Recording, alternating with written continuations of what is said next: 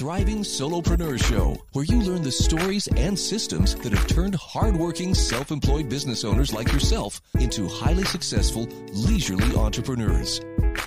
This show is dedicated to those who went into business for themselves because they had an idea or suggestion that ignited their passions to do more, to do it better, and to solve a problem in our community.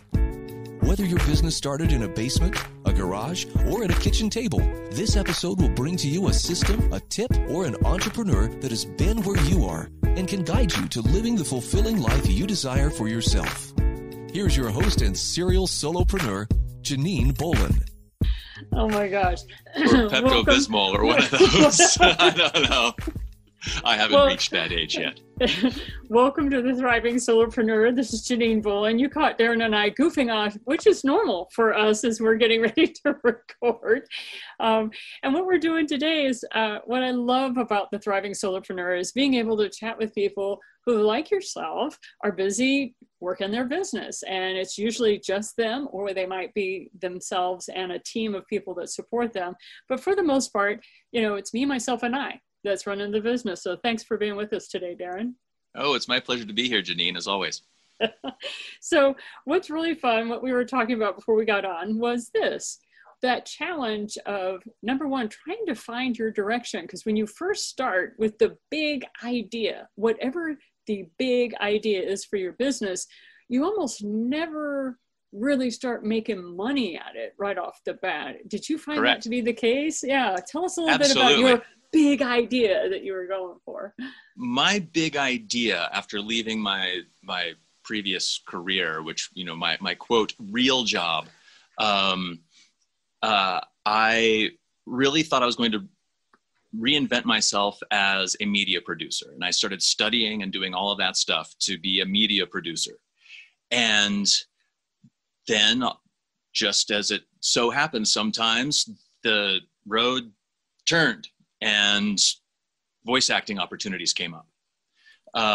So I thought, fine, I'll try that.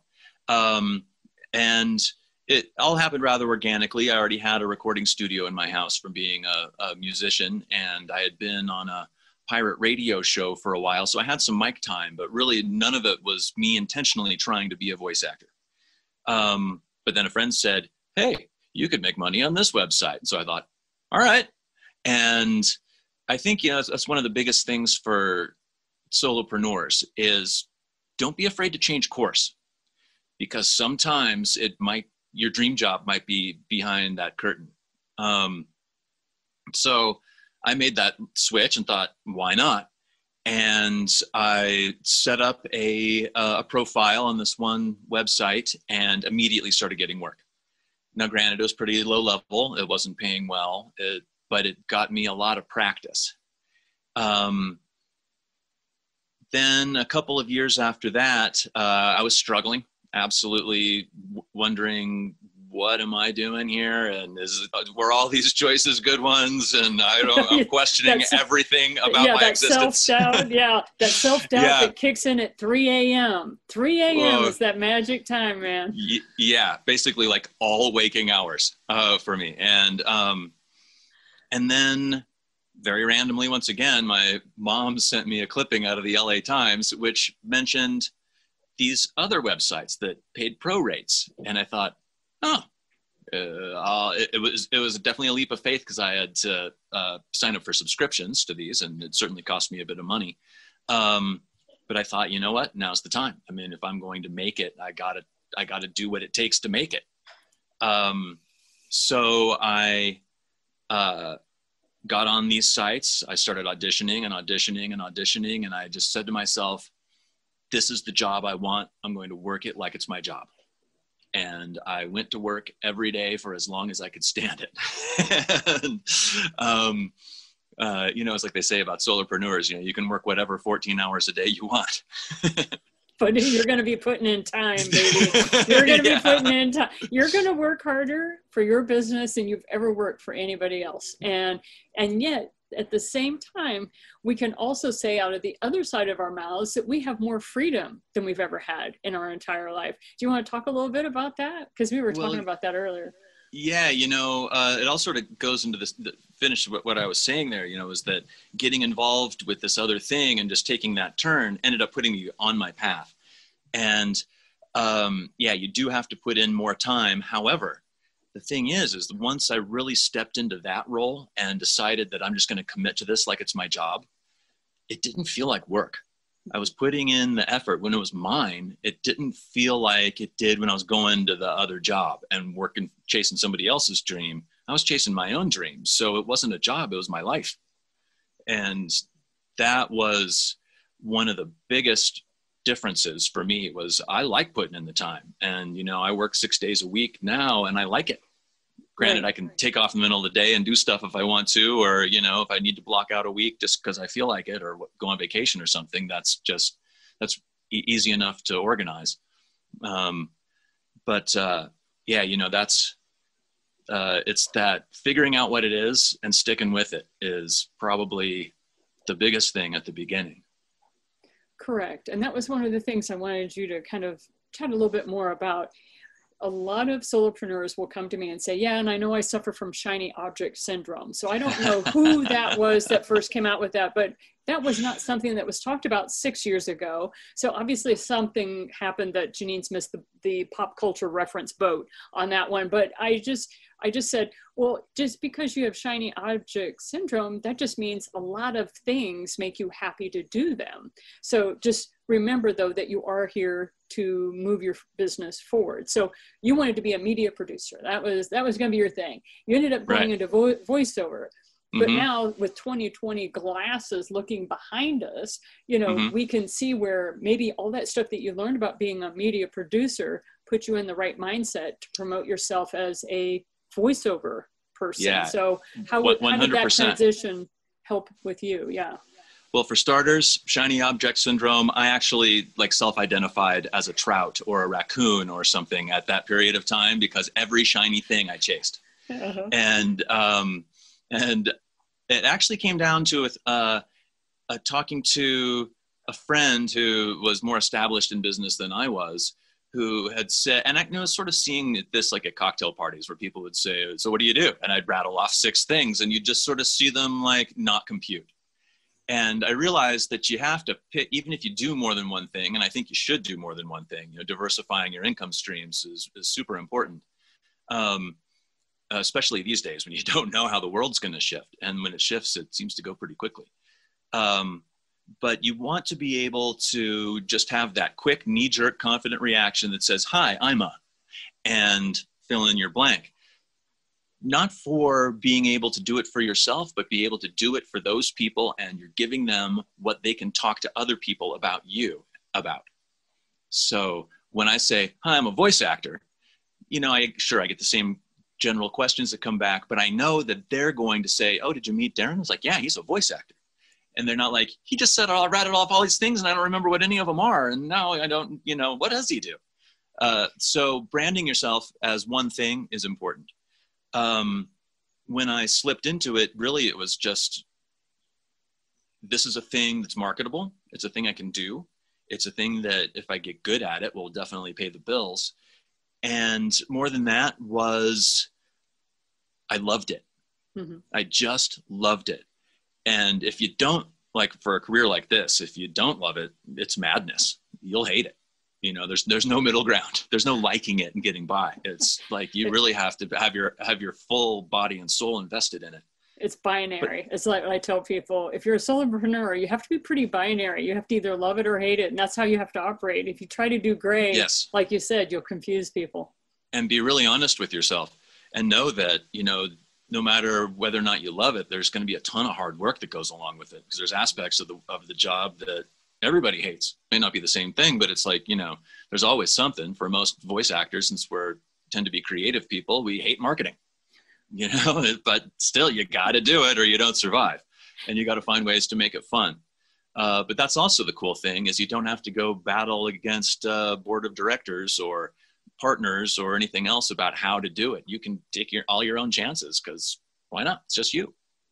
And that's the thing, that freedom and that lifestyle. So I always encourage people, if you want to go into business for yourself, make sure you establish the lifestyle you want first. Like, have a crystal clear vision on what is the life that you want. Do you only want to work 8 hours a week or 8 hours a day? Or do you want to work 14 hours a day for 4 days a week? I mean, I've talked to solopreneurs that they'll put in 36 straight hours, really hard pressed, doing projects, getting stuff done so that they can make it to the surf in California, right? You know, and so it's like you build a life for yourself and it's truly possible. But at some point, the rubber's going to have to hit the road and you are going to have to put in the work for that. So for you, with your work, you're like, okay, the voice acting, that's great. This is what I do. But you also, I can't remember the number, but you told me earlier how many hours a day you spend just going after the next job, you know, auditioning. How many hours a day do you audition?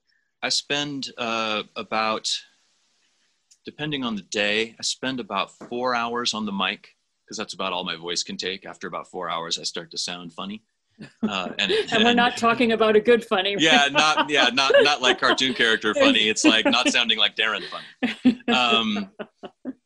And then the other 4 is spent doing marketing efforts, whether it's direct reach outs or social media or working on my website or something like that. It's basically I work from 10 to 8 every day and with 2 hours for exercise in the middle. Exactly. And so that makes for a long day without even having to commute. And I think about having to go and get a commute. My commute's about 4 steps down into the basement, right? So that's one of the things that I like to share with people is early on, you know, solopreneurs were extremely rare. That's not the case anymore, not with telecommuting and all the things that have happened in our society. As people get prepared to go into business for themselves, as they continue to work maybe their telecommuting job, and then they want to build something on the side. What is some advice that you would give someone who's just starting out as a solopreneur? Like, I wish somebody had told me. Do you have 2 or 3 points you want to share? I do. Of course, we already covered the you gotta love it one. That's probably the most important, and you got to be really honest with yourself about that. Another thing you got to be honest with yourself about is doing all of the work that it takes to run your whole business. You have to wear like 6 hats, and that's no matter what business you're in. It's the same 6 hats, and you got to devote time for all of them. So time management right off the bat is really important. And then the other thing, and this was the thing that it's one of my mantras, it's probably the most important thing I've done for myself, was just remind myself that the only way to fail is to quit. And as long as I don't quit, I'll succeed. Right. And I totally agree with that. I would tell my students and friends of mine, I'd be like, you can quit all you want, but don't give up, you know, but we all have that. I mean, because there's been times I've just thrown stuff down and go, I quit, and I stomp off, and my kids are like, yeah, she'll calm down, and I'll go outside, I'll go for a walk around the block, come back and go, okay, once more with feeling. Right. Yes, exactly. Resetting is important. Being in touch with who you are and how you feel and what you need to do for self-care is super important. And that's actually probably another thing, is you got to make time for yourself and your self-care. I actually prioritize things like exercise and eating well and that stuff before my job. That's more important, because if I'm not healthy and feeling and being my best, then I can't do my best work. And you're wasting your time if you're trying to put in those long all-nighters and just surviving on coffee or something. Go get a good night's sleep. It's better for you. And there's nothing that you can't finish tomorrow, but finish it tomorrow. So and in the long term, don't give up. Yeah, definitely. So quit as many times as you want, but don't give up. You can go quit as much as you like, you know, but don't you dare give up, because the world actually needs what you have to offer. And that's Indeed. One of the things that solopreneurs sometimes forget. But I'd like to go back to something that you mentioned, and that's time management, because a lot of lip service is given to time management and project management. And they've got all these, you got an app for everything these days, and you have software that everybody recommends. And I found it didn't work for me. Like, none of it. I had to actually build my own. So I have my own view on time management, but I'd love to hear, what do you mean and what worked for you? Well, I have a few things to say about that. One is actually came organically out of voice acting. I read a narration on time boxing. And if you don't know what that is, it's basically where you just assign an amount of time for each individual task you have to do throughout the day or the week or whatever. And I just used the calendar on my phone and alerts from it. And so I block out appropriate amounts of time. I also leave one section empty because it's hard to stick to exact times on things. And so it's pretty much everything always takes a little longer. So I leave that little flex zone there so that I don't get stressed out at the end of the day. It's another thing too, manage your stress. And then lately, the thing I've been on is arranging my day kind of like a school schedule, but instead of hour-long classes, they're 2-hour-long. And so I put in my vocal warm-up time, I put in my audition time, my exercise, my music practice time, as well as all the marketing and website and stuff like that. And by breaking it up that way, it's easy for me to trick myself into doing the stuff I don't like to do, because I know that it's not like all day I got to sit and market. It's just like, it's only a couple of hours. I can do anything for a couple of hours. I mean, have you ever sat in a dentist chair for 2 hours? You know, it's like, it ain't going to be that bad. So, and then I know I have a reward coming because I usually try to put something fun at the end of the day. And get to know yourself so that when you know what parts of the day you're most creative, you know what parts of the day where you might want to just be doing easy, busy work, something like that, and arrange it so that you sort of organically aren't forcing yourself to do these things. You naturally will fall into the task. I agree, because I know for me as an author and as somebody who does a lot of recording like yourself, only mine's educational videos, you know, it doesn't matter. It's all creation, right? Mm-hmm. Indeed. I know my best time is from 4 a.m. to 6 a.m. That is the best time for me to do that. So that block's always in violet. Nobody gets to disturb me during that period of time, which the joke is with 4 teenagers in the house, everybody's asleep anyway, which is probably why I'm so productive. Right. But then there's time where, you know, then I have to have breakfast and take a shower and, you know, exercise, all that fun stuff has to fall in there. And so my day is not at all traditional in any way, shape, or form.